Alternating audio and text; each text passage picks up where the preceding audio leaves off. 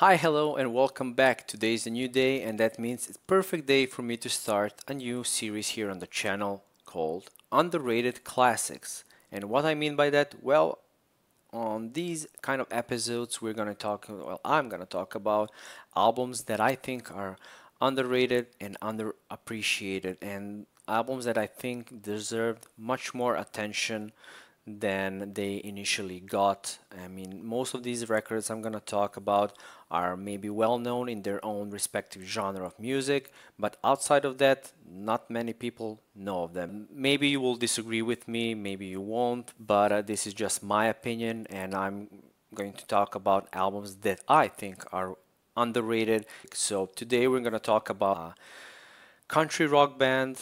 Uh, Called 16 Horsepower from Denver, Colorado. And when I say country, yes, I'm not the biggest country music fan, but I do appreciate it.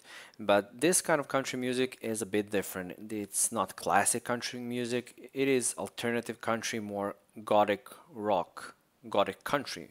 Actually, and 16 Horsepower and David Eugene Edwards, the singer, songwriter, multi instrumentalist, and one of the founding members of the band, were kind of a key part and one of the pioneers in developing that particular sound of gothic country.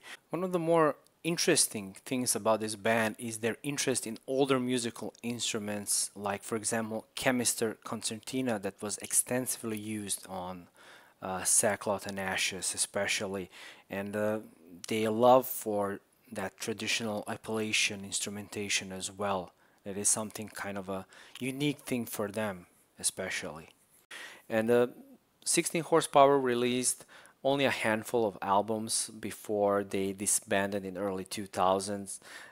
David Eugene Edwards went along and formed another band called Woven Hand, which has similar vibes to 16 Horsepower, maybe with their more later folkier stuff, but not as much as of their debut record, which we're going to talk about, called Sackcloth and Ashes from 1996. And this was a really unique album from that year.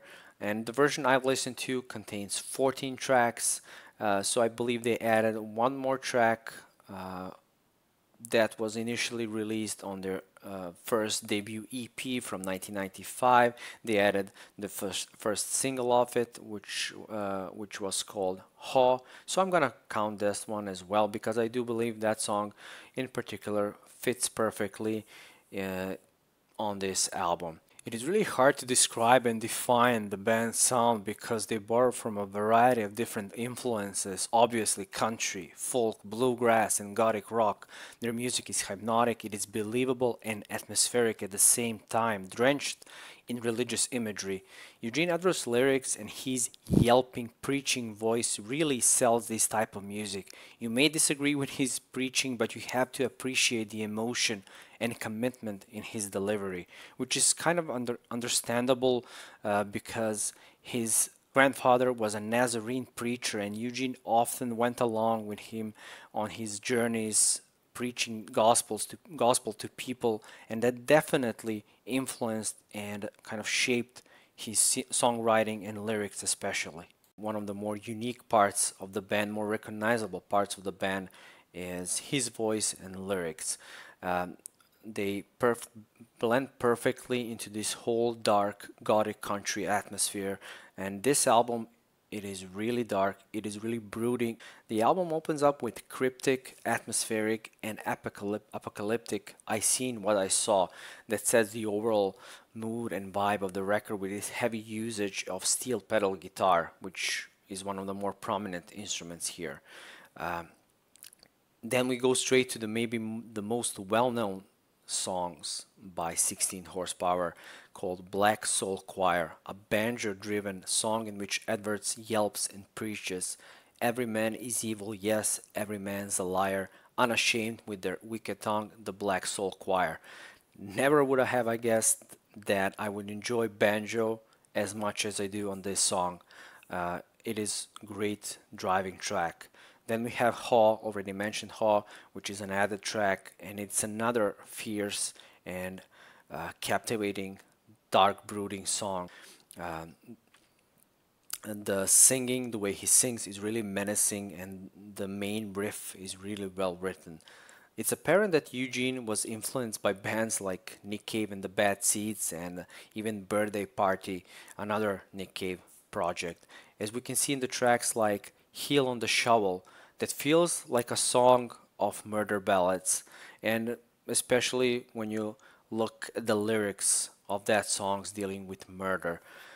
American Wheeze is another highlight from the record with its menacing and dark uh, melody played on Chemister Concertina, and then I think that's definitely my favorite from this record. Eugene's broken voice, heavy distorted guitar in the background as well, stomping bass that accompanies that concertina melody makes this song really stand out. I have to mention that besides Eugene, we have that both Jean-Yves Tola on drums and Kevin Soul on bass really shine on here as well. And I have to mention there is a guest appearance on this record by none other than Gordon Gano of Violent Femmes, who played the fiddle on this record. This whole album is a wild ride for me, and it could be a 5-star record, but only one song keeps it down a bit for me, and that is Redneck Reel. Is the only song on this whole project that feels out of place. It ruins the vibe and the flow of the record, for me at least. It is a more traditional country rock song with yeehaws, etc. It is not bad by any means, but it's just out of place. And overall, I have to say this album and this band are really underrated. They both deserve more attention, and if you like more alternative and darker country sound, this is the band for you, and I highly, highly recommend it. So 4.5 stars for Sackcloth and Ashes. So tell me what you think. Have you heard this album before? If you have, please do leave comments down below. Like, share, subscribe, and all that good YouTube jazz, and we'll see you in the next one.